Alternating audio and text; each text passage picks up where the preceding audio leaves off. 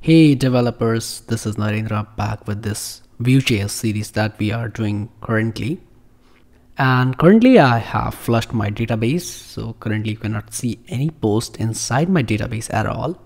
But still there's a bug which is like, if there's no post in my database, then how I am looking this on my this pagination stuff. So this is a very small fix which I'm gonna do, as well as we are also gonna work on the edit post functionality, and even we are also gonna work on the delete refresh. So in the previous video, as you can see, once we were deleting the post and we were still able to see that post there, so we will do that also. So let's see in the action how we can do that. So currently in my users post component, or the route that we have created, which goes to the my post inside the dashboard. So in here, what I'm going to do, I will put an if condition to this pagination stuff. So if I check in my database with the networks tag, we get this authenticated post, and inside that we have this post object. So we put a conditional on this post, on this pagination stuff that we have. So we'll look if the length is not 0 of the post object that we are getting, we'll render this, otherwise we'll render something else. So I'm gonna put that if, and we'll get this thing that we have and that length, else I'm gonna render something else, that is div, and inside that div we'll be having our paragraph, which will be v else, sorry, there are no posts in the database. So let's see in action, and this post is reloading, this component is reloading, and now you can see it is fetching that post. So currently you can see that, so there are no posts in the database. We are getting that thing, and that pagination stuff is also gone. So let's quickly add one post, and this one is, let's say, post 1. This is the post 1, learn Vue.js with Codebook inc. Let me bold this one and make it of a heading 4, so it looks quite bold and enlarged text. We'll add one image on that.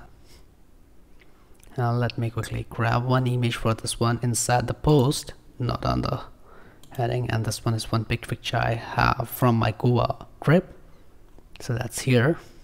And you know, this is not related, completely not related with the post, but or Vue.js, but still I just wanted to add some image on that, and we'll simply say hello world, and I'm gonna use a featured image for that. So that featured image functionality also we did in the previous video, and let me add that, and now you have that featured image over here.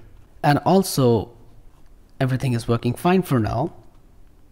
Let me add that post, and this might take a moment to add it because I'm using most of the services for free, so that's why it is taking quite a bit of time. And let me view that post real quick, and that's how it is. I don't know what went wrong with this one, half of the image is uploaded. So we'll change this image with the new image that we'll do in the previous video. But you can see that our main motive behind creating that if else statement is already achieved. Now that's one more thing. On the deletion of this post, we were not able to refreshing our query, so let's fix that in a bit. So currently I'm on my post item component. So this is the parent component, actually you can call it for now grandparent component. This is a parent component, and this is a child component. So this is nested inside this component, and this one is nested inside this component. So what I'm going to do, on the click of this deletion button, once our post is deleted, inside this asynchronous method that we have created, that is called delete post, I'm gonna emit some kind of event or kind of notification to the parent component, which will get to know that something has changed in my child component, and that has to be reflected back in my grandparent component. So let's see in the action, and we'll make use of event emitters here. So the way we can do that by using this Vue component property emit. So let's say we are gonna notify something, delete post, and then we listen for this event inside its parent component, that is our post list component over here. So the way we can do that, we can use on delete post. Again here, from here we want to notify that to its parent component, that is users post.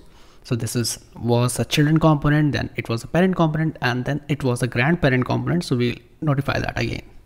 So we can again make a use of event emitter, which will emit some notification to the users post component that we have.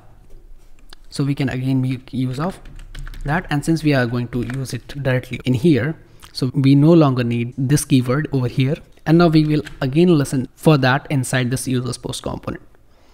So here, delete post, and then what we are going to do. So in here, this vslot template that we have already created in the previous videos, we have access to something called, after results, we have access something called to query. So now we can make the use of this query inside this event, and query.refetch, and this is a kind of function, so which will refetch query or re-execute that query on that event when it's listened inside it. So everything is reloaded over here, or let me quickly reload it again, and now we have that post over here. So if I delete this now, this might take a moment, and now you can see that post is deleted, and now that query has automatically refreshed that thing over here. So we can see that notification, and that component is automatically re-rendered itself based on the new query or the new query result that we executed just now. So in my home component, if you see that, we are still able to see this newsfeed, and in the same manner we can fix this too. So here inside the data, we get post by limit and page. Let me copy that property, and again inside of this post component that we have inside our views here, we can again make the use of this v-else condition over here, actually home component. So we can again make the use of it, and we can put that if v-else conditional. So if there's something inside that data.post, if there's something inside this thing, if the length is greater than 0, then only we'll render this, otherwise. And now it's refetching itself, and now we no longer see that thing.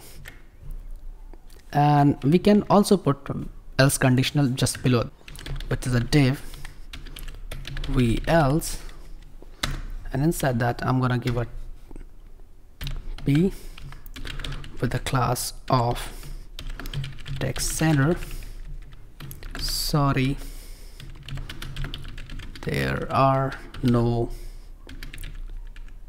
post in your feed. So let's save it, and we'll find that here. Sorry, there are no posts in your feed. So let me put an exclamation mark. Let's save it. So this should do our job for now, and there's nothing inside that, so we cannot see anything. And same will happen over here. Sorry, there are no posts in the database. So that's how it is working. It's very simple and sleek. Now it's time to go ahead and create one post inside our add post. And now we are going to use edit post functionality. So for that, we need to have one post inside our database. So let's go ahead and create one. This is sample post 1, sample post 1, and let me make of heading 3. Let me add one image. So I'm gonna make the use of my same image that we had on the Goa trip. Hello world, hello Goa. Actually, let's try that thing.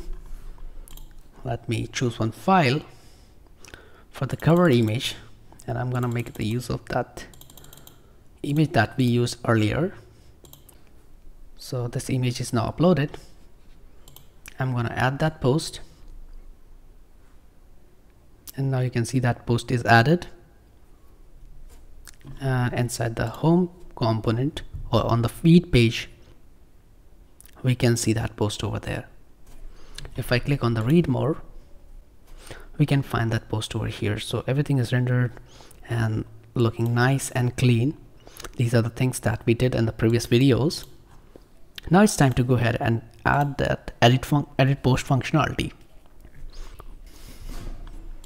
So in my post item component that I already have, and there are a couple of ways to do that. So one way is to I create something like edit post component, which is one way, and the other way is just to reuse the component that add post, because most of the things we have already created on the add post. So this is one way. The other way is to go with the edit post component separate, but I don't feel like using this edit post component separately, so I'm gonna get rid of that, which I created behind the scene just for the testing purpose. And let's see if I haven't mentioned that inside my route, and no, it's working fine. So I'm gonna reuse this add post component that I already have. So inside my post item, on the click of this edit button,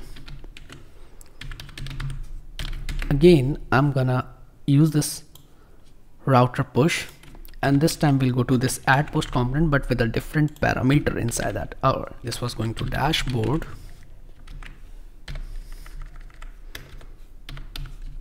component, and then add post component. And now I'm gonna make the use of this same keyword that I have that's here, and I'm gonna make the use of parameter.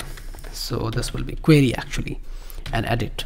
So here we have a query variable that's called edit, and inside that we are passing that post ID. So let me save that and see how it looks here. So on the click of this button, we'll go to this add post component only, but now this time we are passing an edit query parameters. So let's reload this whole application that we have, and it's still fetching. Later we'll replace with the loading component over there. And now if you notice in the URL, we are going to this add post component only, but right now we are passing an edit as a query inside that. And now on the base of this query parameter that we are passing inside the URL, we can change this component, or we can program this whole component to perform in a certain manner. And also you can see that, let me go back. If I click on that, also you can see that's the value of this edit query parameter that we are passing inside the URL. We are binding it with the ID of that post. So now we can make the use of this thing in order to write these things, even to fetch that query from the backend or fetch that post from the backend. So let's see how we can do that. So currently inside this add post component that I already have, I'm gonna create a computer property which will keep the track if that edit mode is there or not. So let's see that. So inside this computer property, I'm gonna create a function that is edit mode, and all computer property inside the Vue.js should return some value, otherwise it won't work at all, and it's gonna throw some error. So it will return our this dot, and now we are gonna make the use of route, and we will look for that query. If there is something,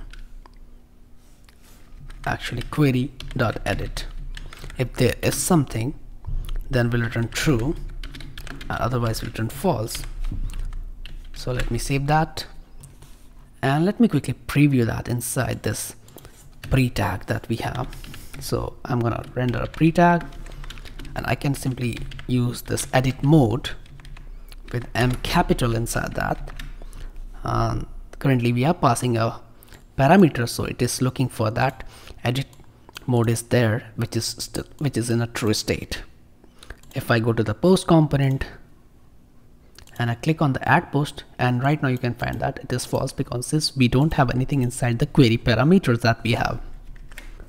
So we can make the use of it, but this thing is not a better way to do that. Actually, this is the same thing. I'm gonna do that using this thing.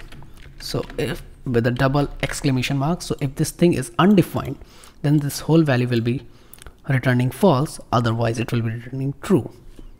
So still, if I go to the query parameters, it will be the same thing. So let me go to this post component and click on this edit mode. And now if I go to my Vue console, let me expand this a bit. So inside that we have an index, anonymous component, Vue editor, and everything is there. If I click on this part, we'll look for the computed property, that is edit mode, it's true. But if I go back and click on the add post and again click on this anonymous component, we see edit mode is false. So that's how we are gonna work, and now we're gonna make the use of this variable. So first of all, I'm gonna change this heading as well as this button based on the value of this edit mode. So we can do that. So first of all, let me cut this out and we'll check for this edit mode.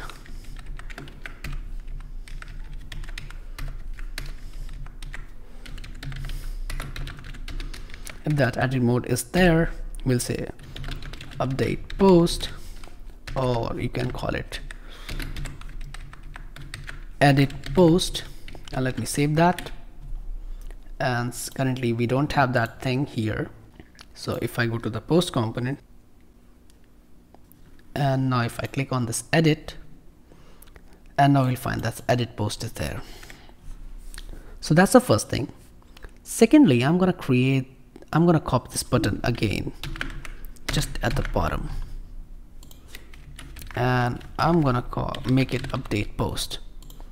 And now we'll use if conditional. So if edit mode is false, then we are going to render this add post button, otherwise we are going to render this update post button. So let me save that real quick, and now I'll find that update post is there. So whole component has been changed, and now we need to pre-populate these fields, and that we can do using our created hook of this component. So let's see in the action how we can do that. So just below the methods, I'm gonna create a new function which comes along. Actually, it's a lifecycle method, and this will be we'll look for that if this dot edit mode is true, then we'll fetch that query. So fetch that post from the backend using GQL, so GraphQL server or GQS, let's name it for now GQS, and we'll create that method. So let me quickly create that function over here, and we always have the access to this playground that I have. So this is already running on this application over here.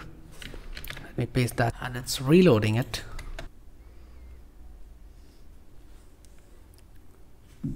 And now we can see that playground is there. We can look into the schema documents that we have, or even the docs. There is a thing called get post by ID, and based on the ID that we are passing inside this variable, we can fetch that post. So there's a post already, that query has been already created. That's it, that's this one. So I'm gonna quickly grab this one from here, and in here I'm gonna create a new function, actually new variable. So get post query, actually let's name it get post by ID query, and let's paste it. Let me format it a bit so it looks nice and clean.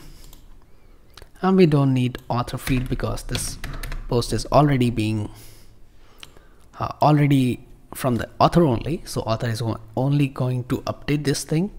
And also now we don't need this created at and as well as updated at fields, so let me get rid of these two also. Let's save it for now. So in here I'm going to create a new function called async get post,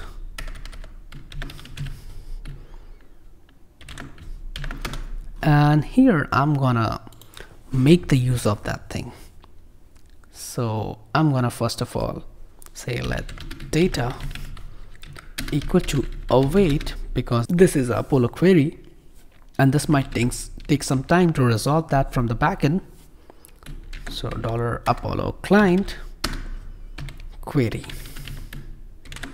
and inside that query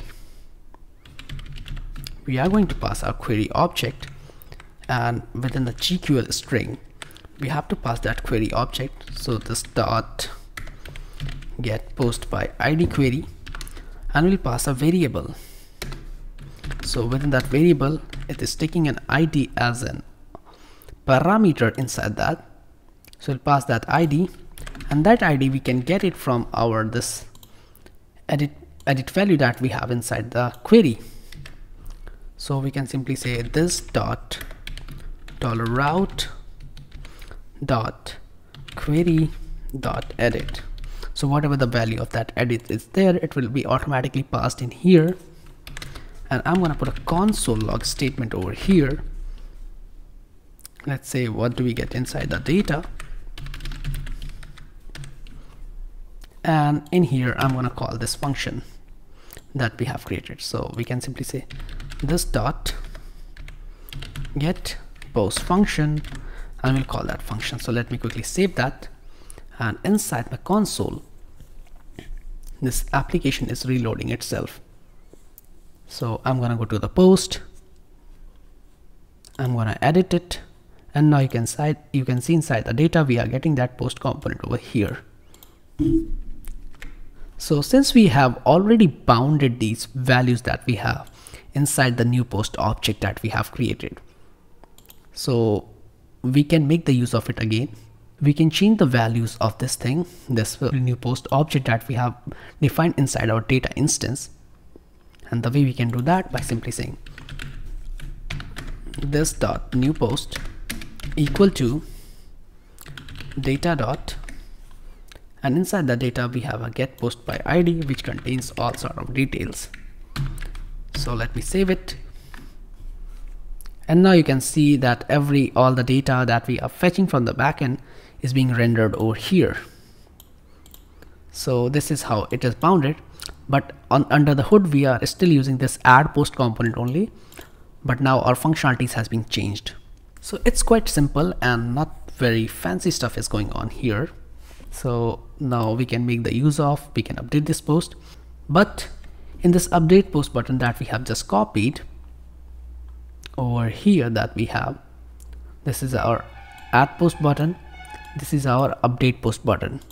So I'm going to create a new function called update post function, and this function that I'm going to create now, just below this get post method that I've created, async, I will put that over there, and in here let data equal to await this $Apollo dot, and it is a kind of mutation. So we are going to mutate something, and inside that mutation we're going to pass that mutation property, and that mutation property I'm just going to register it for now. So just at the top of this update post mutation, and that also I can get it from my playground. So if you see at the bottom, these are the properties that I'm using from my playground, and I'm going to copy this string and paste it over here, format this thing a bit, and now this is an update post mutation query. So I'm gonna make the use of this variable that I have here inside this GQL tag, this dot, and it will take variables. So I'm gonna make the use of this dot new post object that I have already, as well as it is gonna take some ID.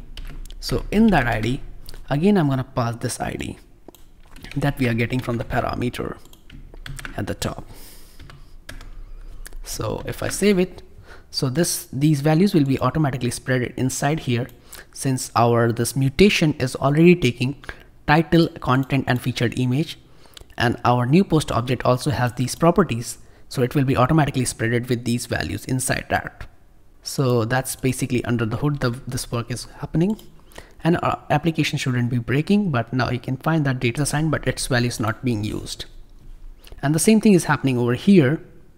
So let me get rid of this console statement that I have, and even same thing is happening inside here. So we are just simply console logging it out, and the way we can save this effort by simply saying ESLint disable next line,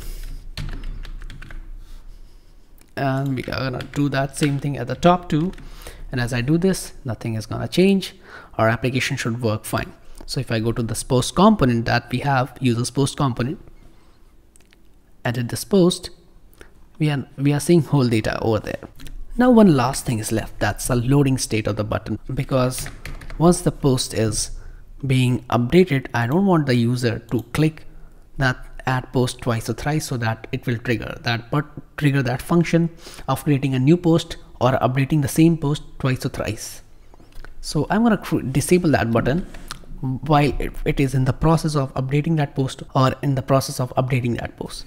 So I'm going to keep the track by simply saying is defining a variable called is loading that will be initially set to false. And as this function is triggered, first of all, I'm going to change the value of this thing to true. Let me copy that, and once everything is done, I'm going to revert it back to false. Same thing I'm going to do with this thing, and once we fetch that post, we'll revert it back to false. And same inside this update post, and once we are done, we'll revert it back to false. And once we are done with that part, I'm gonna again push my user back to the dashboard, my post component. And now last but not the least, I want to have some kind of toast notifications after adding the post or updating the post. So we can again make the use of swell toast. So let's see, once the post is added and everything is set back to the false, loading state is set to the false, added to the database, and before pushing to the dashboard, I want to pop out that notification. So we'll simply make the use of that. So ESLint disable next line, and below that we'll fire our toast. So toast dot fire, and this will take two options.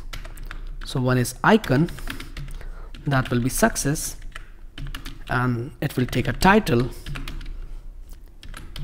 and we'll pass our string inside that. Post added successfully. Let me quickly copy this. Oops. Copy these two lines, paste it over here too, and we'll simply say post updated successfully. So let's save it and see in the action. So we already have this post over here. Let me reload this component completely. So I'm gonna make a hard reload. So it is fetching our post, edit this post, and you can see still is this fetching, but our update button was not disabled while fetching that post. So inside the template of that component, I'm gonna bind a disabled property of these two buttons with is loading state. So just below at the here, disabled is loading. If the loading state of the component is true, then it will be disabled. So these buttons will be disabled. So let me quickly go to the post component again and edit that post, or let me do a quick hard reload.